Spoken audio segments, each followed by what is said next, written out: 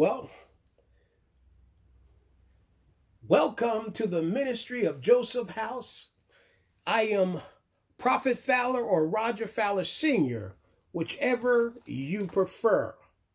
We're going to do a teaching dealing with you can't serve two masters. As always, want to start off with a word of prayer. Heavenly Father, we glorified you, Lord. Lord, we magnified your name. Father, we give you the glory. We give you the honor. Father, we thank you for what you're doing in the midst of your people. And Father, I pray even now, Father, that none of my words will fall to the ground, but it would meet your people in their hearts, Father, that it would turn their hearts around, Father, that it would fertilize their hearts to go back towards you and what you've called and what you've ordained in our lives, Father. We come against things such as a spiritual witchcraft that would try to behoove your people, Father. And Lord, we thank you for this time and this season, for your word in Jesus' name. Amen. Well, it's a blessing to come before you once again. And I want to start out with a teaching, and we talked about the teaching dealing with you can't serve two masters. And I want to start with Galatians 3:1. It says this, "O foolish Galatians, who has bewitched you that you shall not obey the truth, before whose obey the truth, whose Jesus Christ has been, or who Jesus Christ has been evidently set forth, crucified among you." Now, we're dealing with a subject here where we're in a time that is similar to even the times that perhaps Paul had dealt with, going back to the Old Testament. And it always comes a time that God blesses man, and we have a tendency sometime in those blessings that we're blessed to a degree that we sometimes forget or turn our back on God and who he is from that perspective. And today I want to kind of just deal with more from the point or the perspective of the church itself, reaching out into the world and what it represents and what we're supposed to be from that aspect. But we're dealing with the spirit of witchcraft. In other words, Paul was telling the church, who bewitched you? You're acting something totally outside of what God has called and what God's ordained about you in your life. Now, I just want to touch base on another scripture as we go forward into the word of God. Going into Ezekiel, the 6th chapter, it says this, "And the word of the Lord came unto me, saying, Son of man, set thy face towards the mountains of Israel, and prophesy against them, and say, Ye mountains of Israel, hear the word of the Lord God. Thus says the Lord God to the mountains, and to the hills, to the rivers, and to the valleys. Behold, even I will bring a word upon you, and I will destroy your high places. And your altars shall be desolate, and your images shall be broken. And I will cast down your slain men before your idols. And I will lay the dead carcass of the children of Israel before thy idols. And I will scatter your bones around about your altars.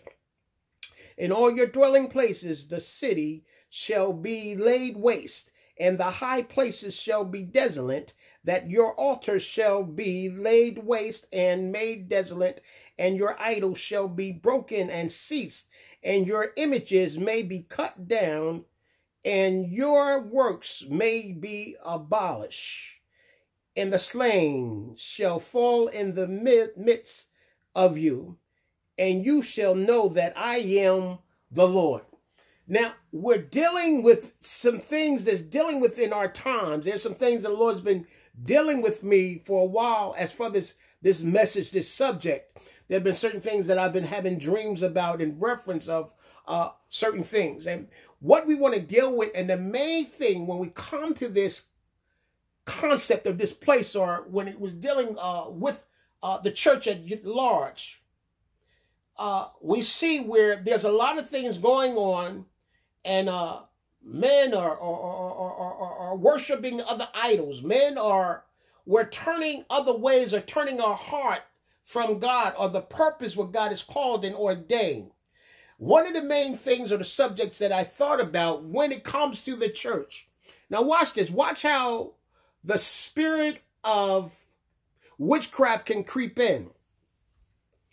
There's a time where when one came and gave his life to Christ, there was transformation into his life, right? You came to Christ and you was dealing, like, give you my example in my life, was years ago, came to Christ. And when I truly submitted myself to God, the vices, the things that I used to do in the world, as far as drinking or running around, those things, after I gave myself, submitted my self unto the Lord and the altar, what happened was my life was transformed. That's what happens when you have a true experience with Jesus and the Holy Spirit. But we're coming across some things now that men or the people of God are people coming into the church, and their lives is not changed. There's no difference in their lives, but yet they're convinced that they're saved and they know the Lord. How, friends, how is it that you can confess the Lord as your personal Savior? Watch it. His blood that has redeemed us.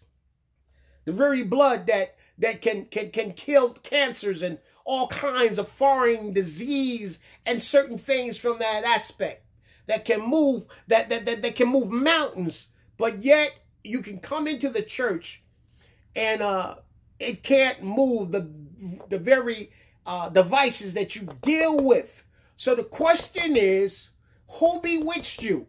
How is it that we got so far to this place that instead of serving a true living God, we begin to start serving idols and others and individuals to a degree that it filters out into society. When we vote or anything we do in society is no different from the world, right? We've done certain things. Well, let's do this. Let's change the music. Watch our preaching and certain things so it can be more inviting to bring someone into the church.